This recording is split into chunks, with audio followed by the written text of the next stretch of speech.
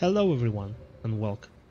Today I'm here to talk about the state of Season 3 of Diablo 4. It's been out for a couple of weeks and the excitement of the new season has worn off, and I think it's a good time to compare it to the previous season, Season 2. And in short, it's disappointing.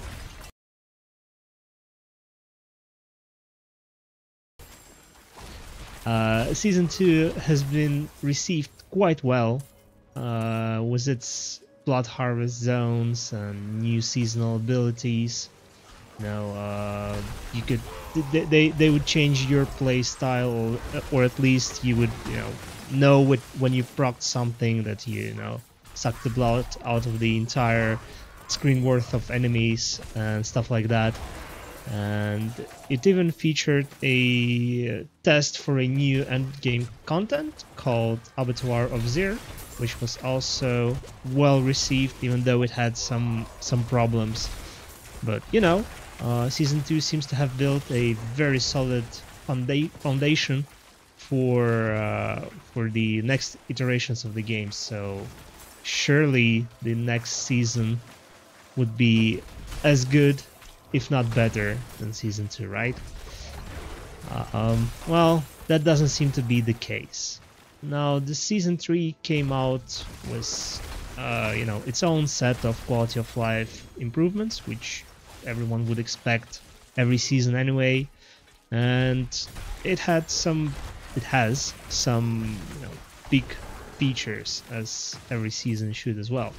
One of them is a pet that you get once you do a couple of seasonal quests, which is your whole gimmick for this season. You get it, you upgrade it, you add abilities to it, you upgrade abilities, etc, etc.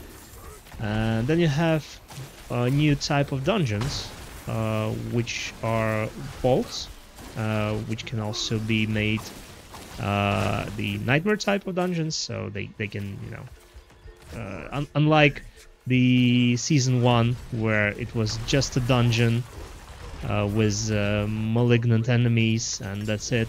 This time you actually can still do the vaults, so enjoy the seasonal content while also leveling your glyphs and farming the level appropriate items, right?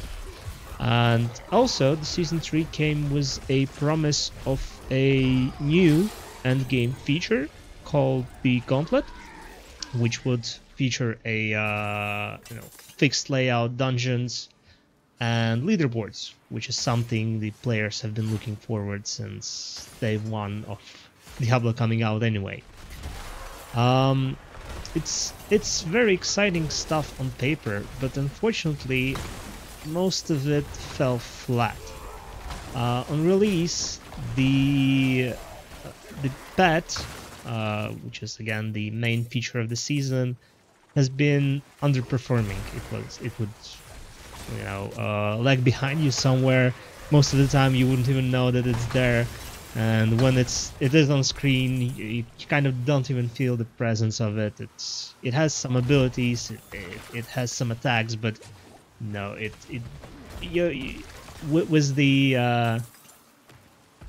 with low level abilities that the pet has at the beginning, you didn't really feel that it was making any sort of impact. And to actually have some sort of impact, you would need to sink hundreds of hours into leveling this pet, and at best it would just it would be a flat improvement of your stats, or it would do some marginal damage to enemies, but other than that, it might as well be just a flat stat buff on your character for an entire season, and you wouldn't even know the difference. As far as the vaults go, they were also not received very well, simply because they're riddled with traps, and in order to get the most rewards, so in order to open the caches at the end of the dungeon, you had to avoid the traps, because triggering a trap would remove the stacks of your warding, and getting warding was expensive and not as easy to farm. So it promoted a very slow and careful gameplay in a game which is usually played very quickly. So you kill lots of enemies, you move through the dungeon at the speed of light, you get your items, you reset, you repeat. And with the vaults, it was a major slowdown. It got to the point where it was basically better to just ignore the whole traps and warding thing and just rush through the vault and get your single cash and be happy about it, which is obviously not good. But luckily Blizzard have been relatively quick on trying to fix that, and so now leveling the path is at very least faster. So even though the biggest issue was the path is still not solved, where you kind of it might as well not be there and it would be just replaced by a flat stat buff to your character. But at very least, you can level up its abilities faster, so you can feel the impact of it faster, which is kind of a good thing, right? With vaults, they kind of went from one extreme to another. So instead of very slowly and methodically clearing the dungeon and getting the maximum reward from it, you now instead get so much warding that you don't even care about triggering the traps. You just run right past them. If you trigger it, it's not too bad, if not even better. You still end the dungeon with plenty of warding, and it became just another type of dungeon which seems to provide a whole lot more gear, and also still levels your glyphs. So it's something, but again, nothing to write home about. Nothing compared to your Blood Harvest zones, for example. So yeah, with such two big features, falling flat, all faith was in the Gauntlet, right? The leaderboards. Now, a couple of days ago, Blizzard announced that they are postponing this feature until later in the season, so they still want to release it this season, season 3.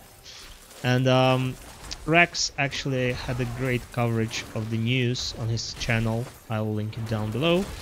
And he suggested that maybe Blizzard should instead, take the L for this season and move the Gauntlet to season 4, invest more time into it, polish it, and get it as great as they can possibly do. And I kind of disagree with that, simply because I don't trust the Diablo team enough to release a completely new feature and have it be done right from the get-go. So instead, I would say they should embrace this dumpster fire that the season 3 turned out to be. Throw in the Gauntlet at whichever state of the development it is right now, and collect the feedback from the players. Like the people will come up with all sorts of solutions and suggestions, and will test all of the bugs out of this feature. And for season 4, they will actually have some data points and ideas and time to address those suggestions and those bugs and those whatever they haven't finished. So in season 4 we would have a better chance of getting an actually good new endgame feature. So in conclusion, I would say that with season 3 they have taken a step back, which is very disappointing. But yeah, if you were thinking about coming back for season 3 and trying it out, I probably wouldn't suggest it. I would probably wait for season 4 at this point, because you might as well play the Eternal Realm. So yeah, that's all I've got for now. I hope you have a good day, and I'll see you next time.